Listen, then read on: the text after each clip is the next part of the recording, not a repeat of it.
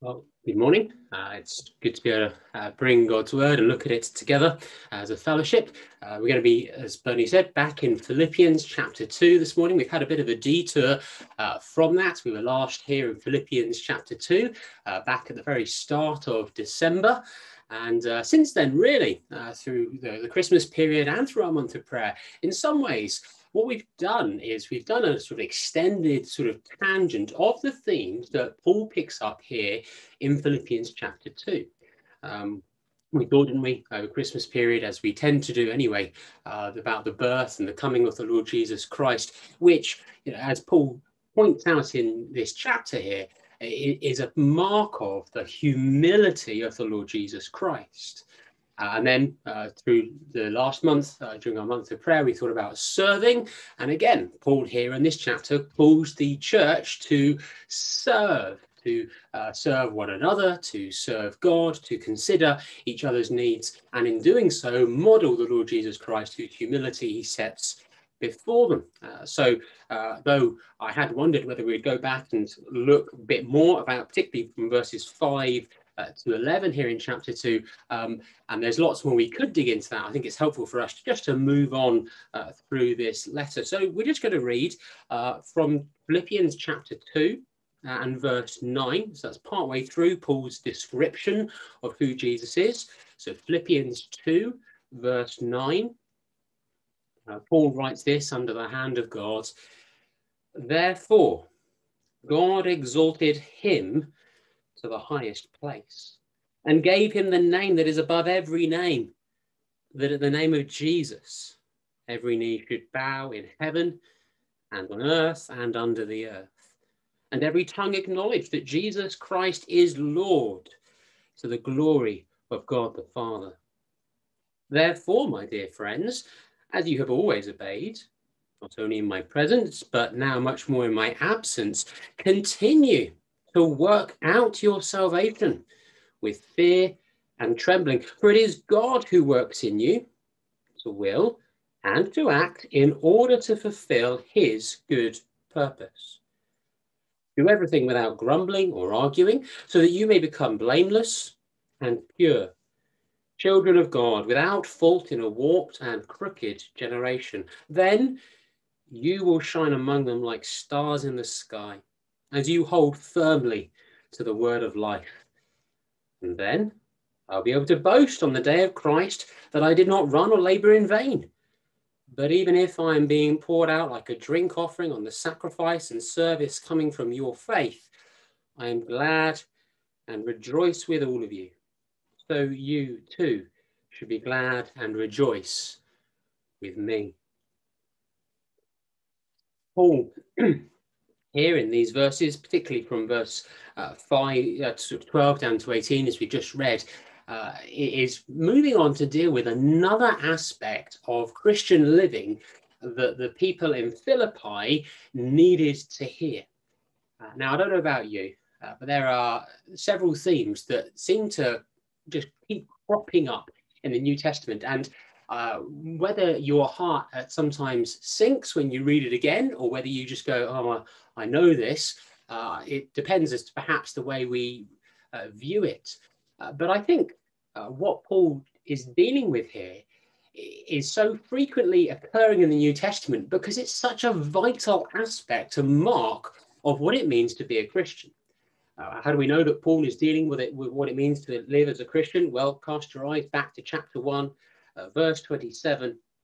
Paul there says to the church in Philippi, whatever happens, conduct yourselves in a manner worthy of the gospel of Christ. He's saying to them, you are going to have to live in the right way. And he's started to cover that here in chapter 2. He talked about their unity, their servanthood, their submission to the Lord Jesus Christ. And then he's painted this wonderful picture of who the Lord Jesus is and says to them, no, here's the reason why. Here's the model for you to go on. And now he moves on to look at this topic that we call doctrinally sanctification. And what that means is the process of being made holy, the process of being transformed more into the image of the Lord Jesus Christ. The moment we become Christians, We are saved. God declares us as righteous for all of eternity. But in our own human experience, we know that we're not perfect, don't we? We know that we stumble into sin. We struggle each day. It's a daily battle against temptation. And at times we feel it more painfully drawing on us than we would like. And Paul says to them, this is what's needed. This is what has to be there. Why? Because it's another visible sign of the power of the gospel at work in God's people. And I take comfort from the fact that this is a theme that is so frequently mentioned in the New Testament. Why? Because it shows that the struggle that the early Christians had, the struggles that even Paul himself had, are not uncommon. And that when I experience them, when you experience the struggle against your own sin and the temptations in this world around us, we're not alone in that. But yet, just as those in the New Testament and Paul knew the power and the help and the strength of the Spirit to do so, to live a holier life, to walk more closely after Jesus, so also can we. And so there are three headings for us this morning as we think about what it is to be sanctified, to be made more like Jesus. And the first thing we need to consider is that it is an act of duty, an act of duty. Paul begins, doesn't he, in verse 12 by saying, therefore, my dear friends, as you have always obeyed, not only in my presence, but now much more in my absence, continue. Paul says, you've always sought to obey what I've said to you. You've always sought to do what is good and right and honouring before the Lord. And he says, continue it. You've done it when I'm in your presence. Continue it now when I'm absent. Even more so. No, but now much more. That's a real challenge and test, isn't it? There are times, aren't there, where as a parent, you might ask your child to do something and you know that as long as you're standing in the room over them, keeping an eye on them, they will do exactly what you've said. But there's a concern that the moment you walk out the room, perhaps they'll start finding a book to read or a toy to play with or something else to do. And Paul is conscious of this. He's conscious that we work and we find it easier to live as Christians when there is someone keeping an eye on us. Perhaps that's something you found a struggle with at present. As we've all become a bit more isolated, as we've had less contact time with one another, less of an influence and a bearing on one another, we can perhaps find it easier to slip into ways that we know aren't right and aren't honouring to the Lord, but yet we kind of find it almost easier just to do it. And that's one of the joys, isn't it? And the blessings of joining together, of spending time with one another. I've been using a little bit for some devotional thoughts this year, a new book, to me at least, by a pastor in America called Paul Tripp. It's entitled New Morning Mercies. If you're wanting something as just a devotional, helpful thought, it's good. If you're wanting something to help you study the Bible, it's not necessarily the one for you.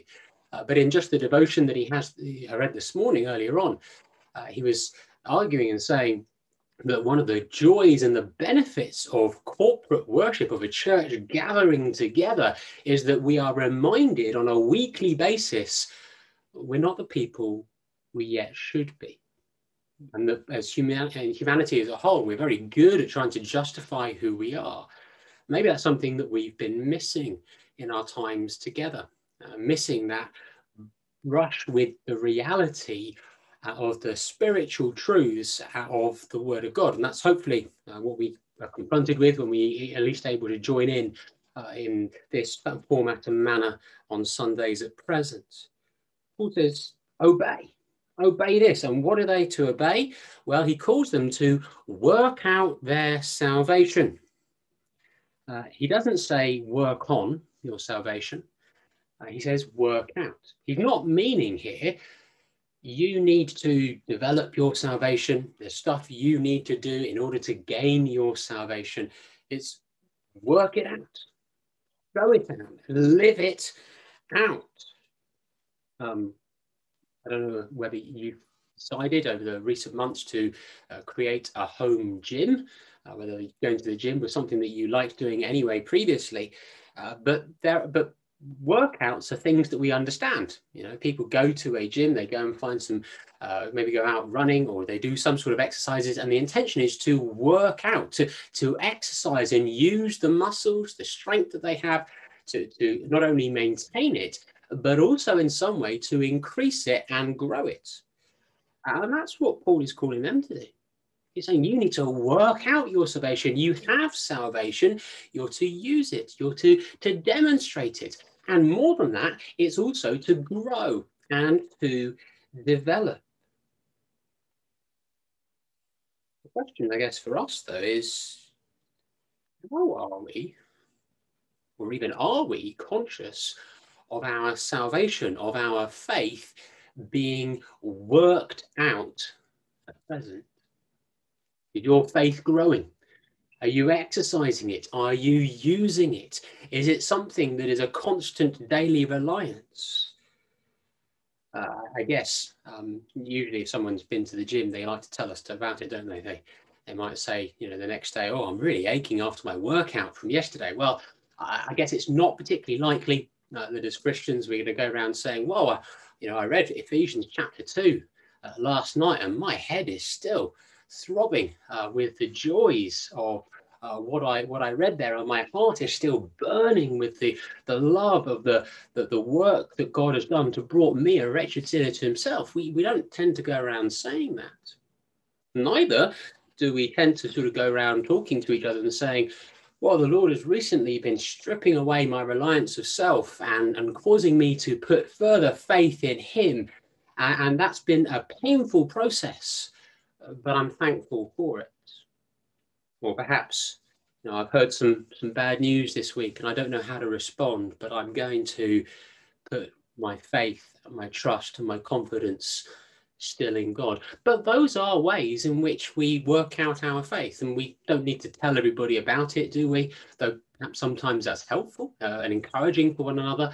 But those are practical ways in which our faith can be worked out, our salvation can be grown and added to in terms of our own personal experience. And that in some ways is what Peter, I think, is referencing to in the reading that we just had from 2 Peter chapter 1.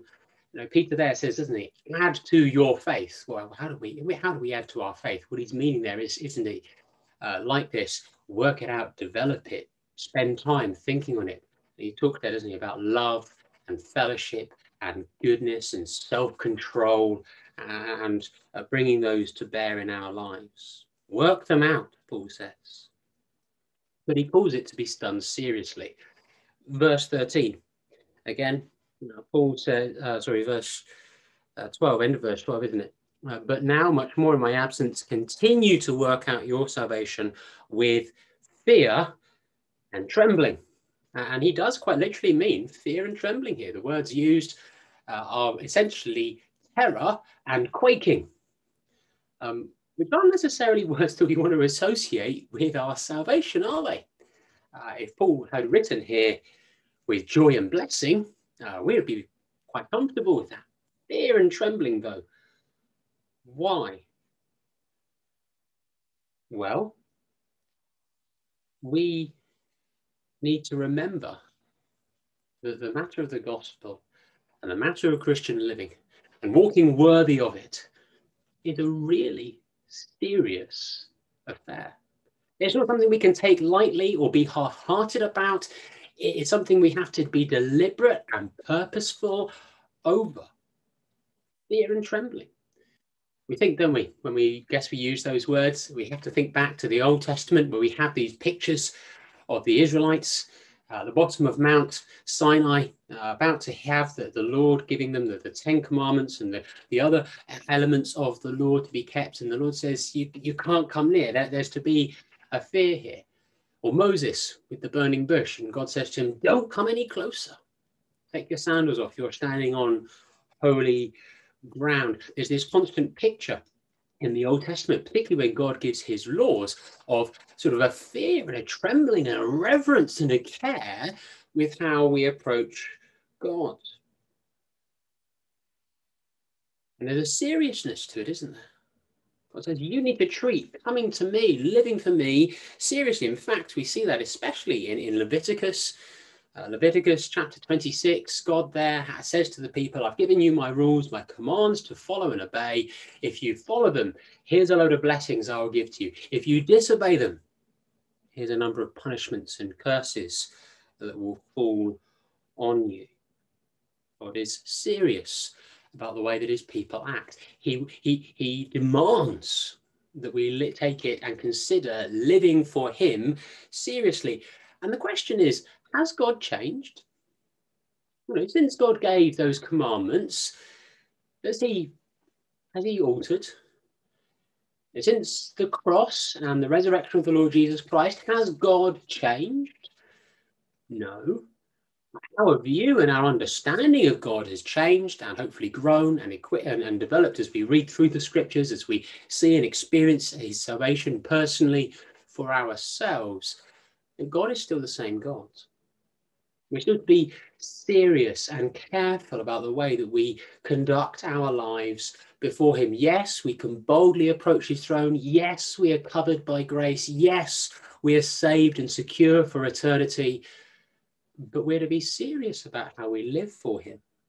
Just briefly, if you're able to, flip to Hebrews and chapter 12. Hebrews chapter 12, the writer here talks about the relationship and the way in which we should look at approaching God. Hebrews chapter 12 and then verse 18. And he relates, how we approach God back with the Old Testament accounts of the Israelites. Hebrews 12 verse 18. It says, you have not come to a mountain that can be touched and that is burning with fire, to darkness, gloom, and storm, to a trumpet blast, or to such a voice speaking words that those who heard it begged that no further word be spoken to them, because they could not bear what was commanded. But, verse 22, you have come to Mount Zion, to the city of the living God, the heavenly Jerusalem. You have come to thousands upon thousands of angels in joyful assembly, to the church of the firstborn, whose names were written in heaven.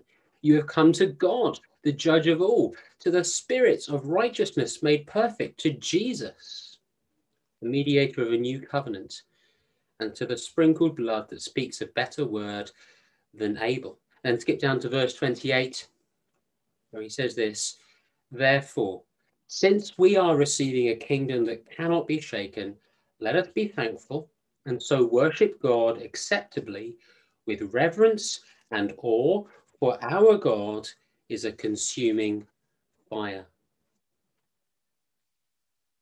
He says there, no, we don't have come in the same way as the Israelites did. We come through Jesus. But let's remember who our God is. Let's be serious about the way that we live for him and with him. And then Paul, again, in verse 14, who, as he continues on this thought of serving, working out our salvation, he says, do everything without grumbling or arguing. Well, that's a challenge for all of us, isn't it, at times? We all look at various things and we all find it perhaps all too easy to grumble about what is going on or what our experiences are. But how are we when it comes to the commands that God gives to us? To the things that God calls us to do? We grumble and argue about the way that God is calling us to live at the moment. We try and wriggle out and find loopholes and ways to get around what God has said we clearly shouldn't do, but yet we try to find ways to justify it. Or perhaps there's this. We don't necessarily grumble and moan about things, but instead what we do, we play out in our heads what we might be able to do if we weren't Christians. For example, maybe you're single, you wish you were in a relationship and there's someone that they're a good friend, you get on well with them, but they're not a Christian. And you would love to enter into a relationship with them, and you play out in your head all the time, what would it be like if I did this? Oh, if only I wasn't a Christian, then this would be able to take place. Or maybe there are other aspects and things we do that with as well. If I wasn't a Christian, I would be able to do this. We think it through. We need to be careful with those. That could still be sin. Entertaining and longing for something that God has said we shouldn't be doing. Grumbling against the commands that God has expressly given to us and wanting to try and push them and resist them, even within our hearts. Why is it, though, that Paul says that we should be working out our salvation? Well, as we're going to see, secondly, it is something that pleases God. The second heading is that sanctification, as we're thinking about this morning, is not only an act of duty, but it is an act of beauty. An act of beauty. Now, there are some things, aren't there, that we see people doing, and we can appreciate the beauty of what they're doing. For example, maybe watching a bricklayer laying down a perfectly straight, beautifully crafted wall. We can appreciate, can't we, the skill that goes into that, or a carpenter excuse me, who takes a lump of wood and then crafts something incredible out of it, a piece of furniture, or maybe something to decorate our homes.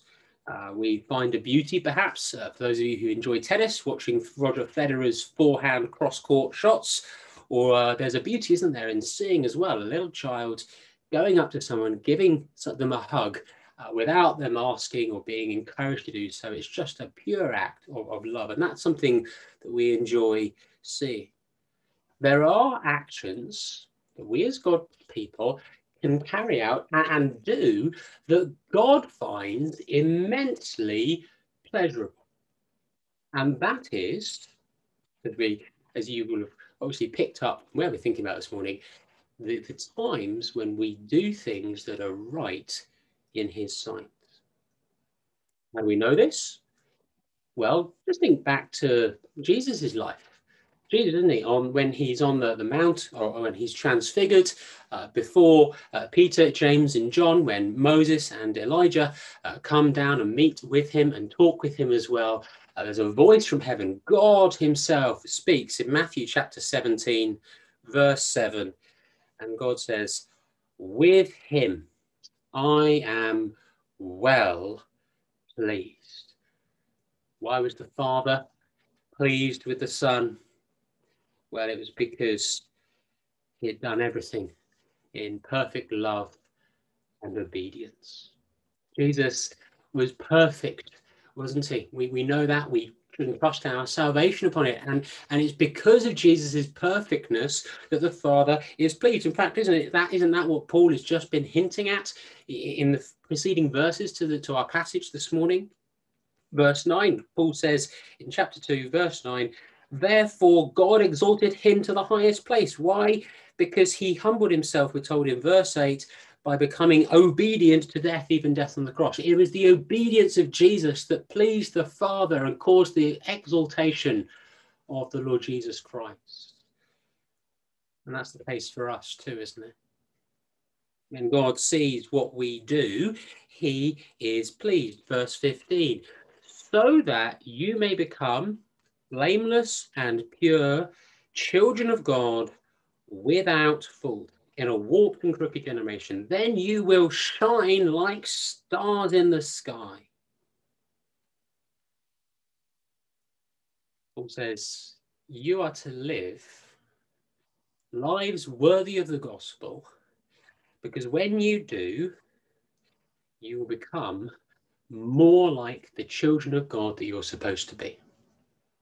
And what parent doesn't delight in seeing their child do things that are good and right? There are times, aren't there, as a parent, you ask your child to do something and you're thankful that they do the right thing. Perhaps you're just relieved as well, amongst other things too.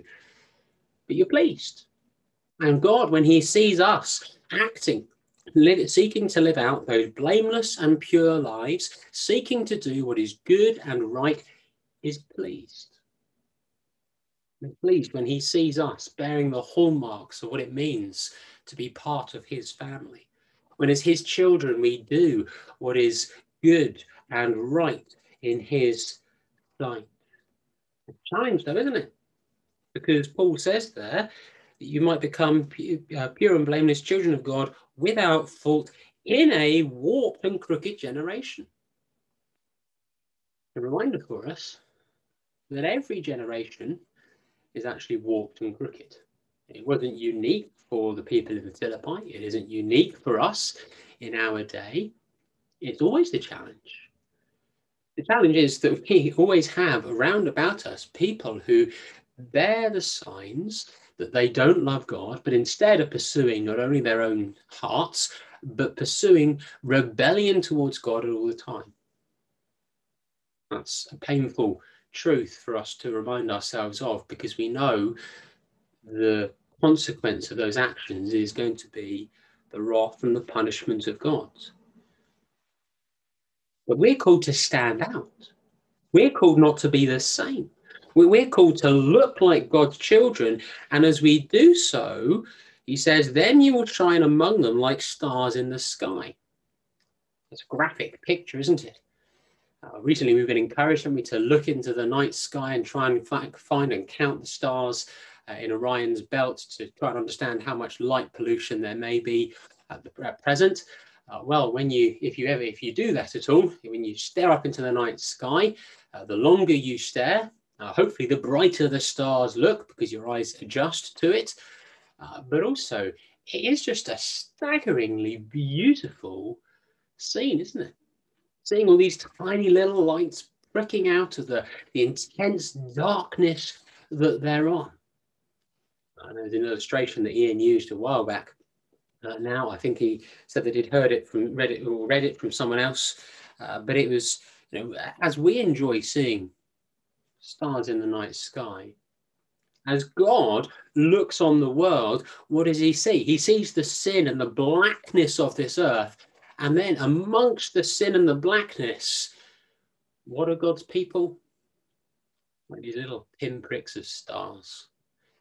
We are to be pleasing in the sight of God, so that God, when God looked at this world, he can see this beauty of his people, of little glimpses of light, his stars, his children, in a world that is otherwise dark and spoilt and stained.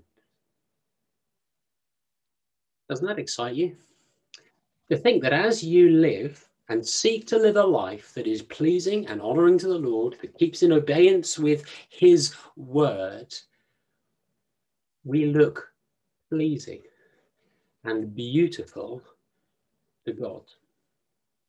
If that doesn't motivate you or encourage you to want to obey God, well, perhaps you don't necessarily love God in the first place.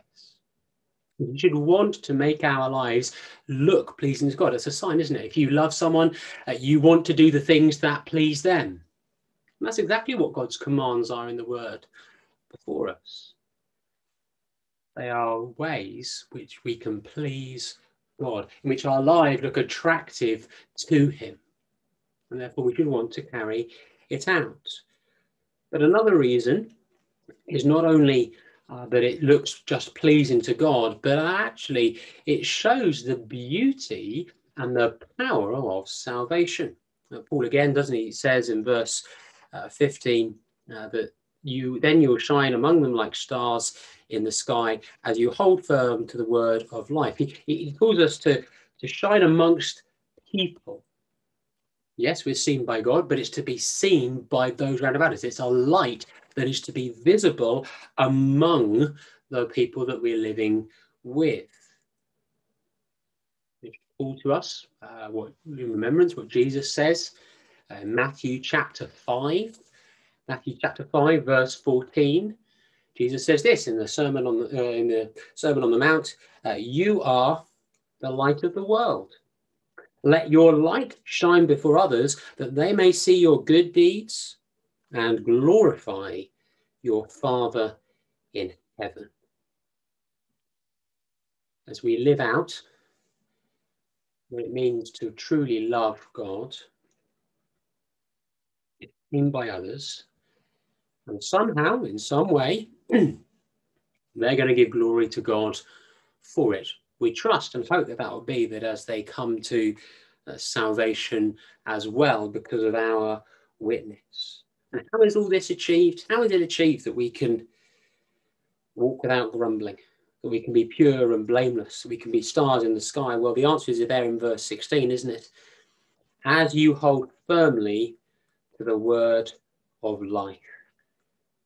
It's by holding on to this book that it's achieved. And that, so we'll briefly, very, very briefly, for time's sake, just think about the third heading this morning, which is it's an act of authenticity. Act of authenticity. Paul almost makes a bit of a strange turn at the end of these verses, doesn't he? He then goes on to say, well, you need to hold on to the word of life, and then I will be able to boast on the day of Christ that I did not run or labour in vain. Hang on a second, Paul. You're wanting them to live in a right way so that you can boast? Is this right?